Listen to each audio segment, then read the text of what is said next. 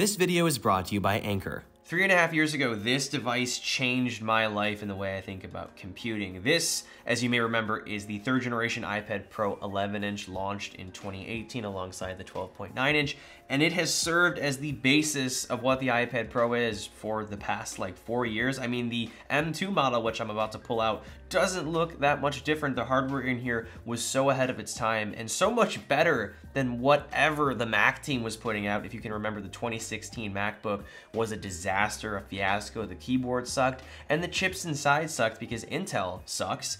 But beyond that, this was a breath of fresh air, not only because of the incredible hardware and Apple Silicon inside. The A12X in here and A12Z2 are still very powerful. The operating system was also something different, not as capable as macOS even back then, but it was definitely more distinct than iOS had been on iPads for years. As you can remember, or maybe remember, we had the dock introduced, which sort of made this more multitasking oriented, and of course the second gen pencil was a really nice addition. It charges right on the top of your iPad, and yeah, this was just such an exciting device to use, opposed to a MacBook. It was refreshing, it's portable, it's quick, and again, it was just as powerful as some of the i5 chips on the inside of MacBooks that were even more expensive. But as time went on, a lot of the features here were brought to Macs. In 2020, we had the M1 chip implemented into the MacBook Air and MacBook Pro, and even though those looked similar to their previous generations, the power was unmatched. And then, of course, the Mac became iPad Pro-ified. Here is the 14-inch MacBook Pro, a go-to laptop that I use all the time still, alongside my 16-inch, which I mainly use for my content creation.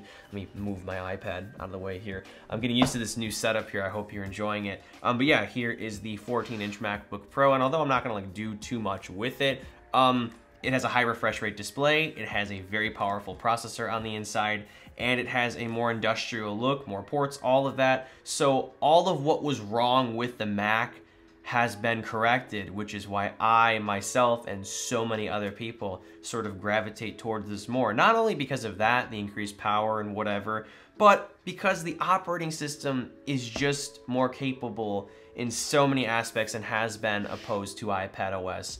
Until now, Apple just implemented, or rather re-implemented, a feature, and that is external monitor support with Stage Manager here, and I have the M2 iPad Pro to complement that experience. Again, and let me unlock it here. It's not that much different from the previous gen iPad Pro with the M1 chip. It's not that much different than the 2018 iPad Pro 12.9-inch launched almost 4 years ago. But the software is now making it so much more versatile beyond the sort of platform or iPad form factor that it's been trapped in since, its launch in 2015. So yeah, as I just said, external monitor support is back in iPadOS. It had to be taken out of the first official release because it was just too buggy. It still is, but it's just good enough to be put back into 16.2, which is coming soon, and it's currently in the public beta if you want to give it a try. And so far, I haven't run into too many issues. I've had a couple springboard crashes and weirdness, but for the most part, it is working as it should here, giving you the unique Stage Manager experience, which is very unlike macOS and resizable windows. I do prefer that, but there's something about iPadOS's Stage Manager that's more organized, especially if you're looking at that carousel view here, if I can bring this up. So I can pull up the dock here and click on Notion, so I can have some of the carousel apps over here. I can bring up YouTube. Switching back and forth is just nice, fluid, not buggy as you can see there. And it keeps you a little more organized because, again, you can just stack window on top of window on top of window in macOS till the cows come home. This is just a uniquely iPad experience, and it keeps the experience consistent on your external display and also on your iPad. So, you're buying an iPad for a reason. Christopher Lawley, a good friend of mine and, iPad YouTuber, if you will, says that the iPad is a more focused experience. So you're getting that here, and I do enjoy it. I think it does keep me on task a little more. I'm a little jumbled, maybe a little ADHD, but yeah, it just keeps me on one task at a time here. Maybe in a sort of limiting way. I kind of wish there were resizable windows, but maybe Apple will implement that, maybe they won't. For the time being, I think they should improve this concept and see if it's actually worthwhile. I'm not completely sure yet, but I like it quite a bit here. We can go full screen. Safari has been great. I like using Safari for web services like Gmail and Docs. This is the script for this video, actually, just the ideas that I wrote down. So I'm enjoying it so far, and this experience is also important for creative apps like Lightroom, for example. I can bring this full screen as well. I don't like doing stuff always on a smaller display like this, especially since this doesn't tilt as much as I'd like it to. So the fact that I can sit back and relax and just work on a photo here and have the UI over to the right, just like I would with my Mac, is really ideal. Also too, you can have, an app down here, or just use your iPad normally while also doing work. Great for multitasking here. So for creative apps, for general productivity, the external monitor support is a step in the right direction, a new beginning, if you will, for iPad. It brings just unseen functionality to this and makes it an even more versatile device. And just talking about the sort of screen situation here, I want to next talk about just how Apple expects you to use your iPad with the external monitor support or with an external display. This is like the first mode, if you will, using the Magic Keyboard, USB-C, or HDMI or whatever you have with a monitor here in this sort of configuration, where you can bring the cursor up and down, to both the iPad screen and your external monitor. I like it a lot because you can just kind of multitask and be doing two things at once. However, and of course though, you can still connect your iPad without the use of a Magic Keyboard. All you got to do is connect via USB-C, HDMI, or DisplayPort. I think that works via an adapter, obviously, and then you just have to connect your own keyboard, trackpad, mouse, preferably a trackpad, because iPadOS is a gesture-based operating system, and you can have sort of like this Mac experience, no iPad in the way. You can just be using iPadOS like so with your iPad off to the side. And I quite like this, especially if I'm gonna be like video editing, if I don't wanna have a distraction down here, I can just focus on a window like this. This is not my app of choice, and I'll explain that later. But yeah, the fact that I can do work like I normally would on my Mac, just sort of face up, staring at the monitor here, doing video editing or photo editing, is something I quite enjoy here. And the fact that I can use whatever keyboard I want as well is nice too. With my iPad off to the side as well, playing maybe a YouTube video, maybe having a Spotify window open here, or maybe in the future using it as a viewer, or maybe having a files window out there, just like you would if you had like your laptop, off to the right or left or whatever. So yeah, the experience here is of course still kind of half-baked, but very functional. And I'm excited to see what else I can do with this experience in my workflow. And this experience specifically is made possible thanks to today's video sponsor, Anker, and their amazing tech accessories for iPad. If your workflow revolves around one, then you're definitely going to want to consider the Anker 551 Stand Hub, the world's first USB-C hub that's also a foldable stand designed for iPad. Its tilt and height adjustable arm offers an insane variety of angles and positions to use your iPad in, whether you're typing, viewing content, or drawing with the Apple Pencil. The stand also packs a plethora of ports, like a 4K 60Hz capable HDMI port, SD and microSD card readers for transferring media, as well as a headphone jack and USB-A ports, all while charging your iPad at up to 100 watts if plugged in. This is the ultimate multitasking hub for new iPads running iPadOS 16, specifically models with an M1 chip and up that can drive the Stage Manager experience on an external display. And opposed to just plugging into a display via USB-C, you can do just that, but also get the incredible selection of ports with the hub, allowing you to import media, use wired headphones, and USB devices for your work. And because the display output is over HDMI, you don't have to buy a more expensive USB-C monitor to get the same plug-and-play experience. But if you're looking for something more portable, then you should definitely check out the Anker 541 6-in-1 USB-C hub. It fits snugly on the port side of your iPad, and more importantly, it offers almost all the same ports the 551 Stand Hub does, so you get the most out of your tablet and peripherals and accessories on the go. I'll leave links in the video description and a pinned comment, but you can also just search Anker Hub for iPad if you're interested in checking these accessories out. So yeah, external monitor support with the Stage Manager experience is a huge deal. I think it gives the iPad Pro a bit of a new beginning. It's more than just an iPad now. You can hook it up to a display and expand the experience when you need to, and also contract that down and have it portable and, as an iPad when you want it to be, which is the whole point of an iPad now. So you get that versatility, a versatility that I've been waiting for 4 years. So this makes this device a lot more just enticing to me as a Mac user. However, where it still falls short is with the operating system, features-wise, and more specifically, Pro apps. And this is a whole discussion I'll probably have with Chris Lawley and other people. I've talked about it before. Pro apps are, it's like a sort of a subjective thing. Pro to one person is not pro to another person. There are apps on the App Store that you could consider pro, but I'm talking like Apple suite of apps, or Apple suite of apps like Logic, Final Cut, motion, all of that. And, you know, I could sit here and talk about Final Cut until the cows come home. That's the app that I want to see.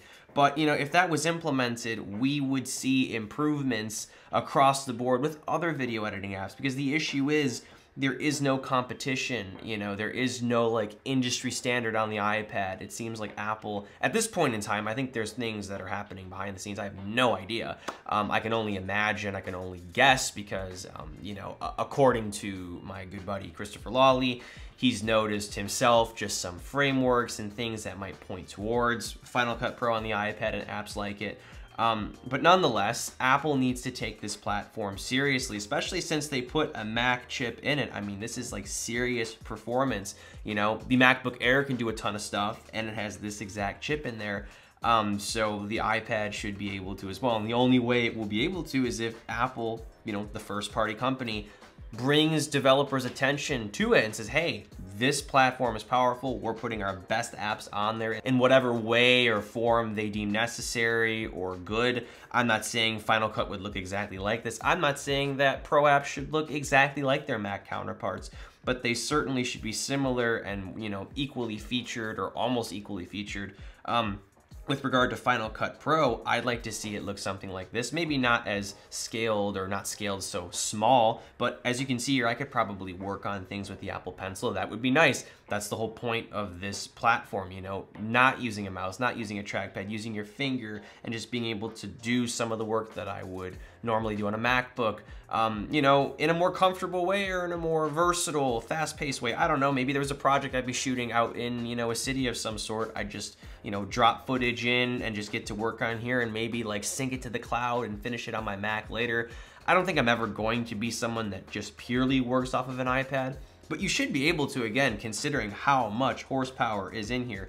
And yes, we are seeing apps like DaVinci Resolve come and Octane and all of that, but those are two very specific apps for very specific workflows. Not everybody uses DaVinci Resolve for, you know, like quick or more efficient video editing. I'm a firm believer in Final Cut Pro. Sure, it might lack features that Premiere and DaVinci have, but for me, I can get all my work done with it. I think it's very efficient with its magnetic timeline and all of that. And, you know, I think it should be on here. It's about time. I hope that Apple is working on it behind the scenes. But again, I'll get back to the point of, if they bring their suite of apps on here and also encourage Adobe to, then the ecosystem of apps will get even better. Oh, here's an app that I could like never get into and really haven't used since like 3.5 years ago. This is LumaFusion. This is the most fully fledged video editor that you have available on iPad. And now this app is being made for Android devices as well. So they're just making it even more cross-platform and hard to develop and hard to optimize. I'm also getting a lot of my negativity from Christopher Lawley, who has every right to hate this app because he used this longer than anybody I ever know, and it gave him just so much trouble, especially editing HEVC video and more. So while this is a fully fledged, you know, video editing application with, you know, a lot of capability here, it's not comparable to that of Premiere or Final Cut or DaVinci. And I'm glad DaVinci's coming, but again, this is more your general video editor, linear timeline type thing. It's kind of a cross between Final Cut Pro and Premiere, in my opinion. And yeah, it's just not good. It's just not good. It could be a lot better. It needs to be more refined. The UI could be better. The stability could be better. And the only, you know, person or entity or first party that can make an app better is, of course, Apple. Final Cut Pro would be optimized specifically for this chip, just like it is on my MacBook Pro back there for an M series chip. So, you know, again, I might be rambling, I might be going in circles. If we see an app like this come out, even though not everybody is going to use it, is going to raise the bar for what apps should be on this platform, and it will make developers take the iPad again more seriously, as it should be taken, because the hardware on the inside is Mac level. That was the argument that I made last year when the M1 chip was put into the iPad Pro M1, or the 2021 model. I was like, let's see some software capabilities to match that. Another app that I think could be a lot better is Photoshop. And, you know, it looks good. I've heard it's featured. I've read reviews, and I'm sure you can do a lot with it. But there's a tool in here that is not there. I don't even know what it's called, honestly. I'm not the guy to go to for terminology with regard to like, you know, applications, creative apps. But there's a tool that I need to where I like literally just cut things out sort of angularly, like it's almost like just going from point to point to point to point where I cut something out with precision, because I don't trust the auto select stuff like this. It works okay. I don't want to also draw on here like this because that's harder to do. It's just easier to really zoom up and just go point, point, point, point, point. Maybe I'll put like a screen recording on here so you can know what I'm talking about. It's like a vector tool, I think. Maybe I'm wrong, but that's not here. That's something I do in every single Photoshop composition that I make, because I, you know, expose things differently, move stuff around, cut things out, whatever. That's not on here. That should be on here. Why is that not on here? I have no idea. I don't know what the MO is. I don't know why Adobe isn't making this as comparable to what it could be on the Mac. I don't know why the UI looks different. It should be the same. So, you know, again, I know there's Affinity Photo, but like I don't really want to use that. I want to use Photoshop because I save stuff to the cloud. I want to like open it on my Mac. So maybe I'm the wrong person to talk to if you want to go like, you know, completely and only iPad for your workflow. Christopher Lawley, again, is, you know, someone you're gonna wanna consult about that. But I mean, like, it's just disappointing. Like, Photoshop and Final Cut are the apps that I use. And yes, you know, maybe that sounds selfish to bring up, but you know, there are other apps too on here that should be more featured, should be more fully fledged, considering the hardware on the inside. And I hope too that when you do open apps on the full screen experience or external display experience with Stage Manager, that you will get more of a Mac-like experience to take advantage of the screen real estate. I don't see why that would be a problem, again, because the hardware on the inside literally runs those apps perfectly fine on a Mac. So, yeah, I mean, hopefully this doesn't turn into a bit of a rant, but, you know, I'm not entirely satisfied with the state of the iPad. You know, a lot of us aren't. A lot of us want to see this, you know, device become more capable and more compatible with our workflows. And I'm here to say, like, I thought that speaking about photo and video editing is a bit selfish, but no, it's you know, like, media creation is so wide. You can do it for your own personal use. You could do it for more creative use if you're doing movies or short films or whatever. In my case, I do YouTube content, which is like a combination of more quick, efficient content, but also some filmmaking, some storytelling, color grading, all of that, importing photos, photo editing, all of that, you know. So there are good apps, but there need to be better apps to set the standard higher to complement this device. It's so nice. Like, the iPad Pro is still one of my favorite devices, even though I struggle to figure out how I should use it. The processor on the inside is incredible. It's overpowered at this point for what this iPad can do. The display is beautiful, specifically on the 12.9 inch. We got mini LED. This is going to be the standard, I think, with iPad Pros in the future, especially if they get bigger, which is a whole nother topic for another day here. I want this device to be something that I grab and put in my backpack opposed to a MacBook, because it is unique, it is portable and lightweight and all that. I hope that the battery life gets better as well, but that's, again, another speculatory type video that we could do another time here. But yeah, I'm just referencing my notes. This is a magical, focused, versatile, fluid experience. I'm reading that off of what I wrote, but it's true. There's no other better way to put it. I still, you know, view this device like I did when it came out. You know, the reason why it hasn't changed is because it is so good in terms of the hardware here. There really isn't much to change. Maybe slim the bezels down, maybe put the camera somewhere else, but like, it's excellent. It was ahead of its time, but now it's behind its time because the Mac is doing everything that it does and better and more capably and with more powerful processors.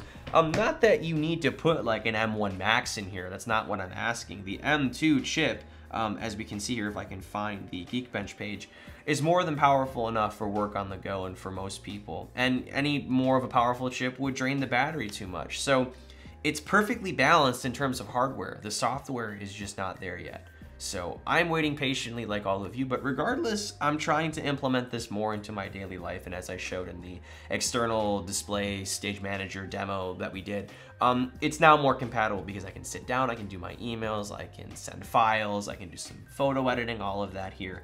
So it's an exciting time for iPad. iPadOS 16 seems like a new beginning, but we are at the beginning.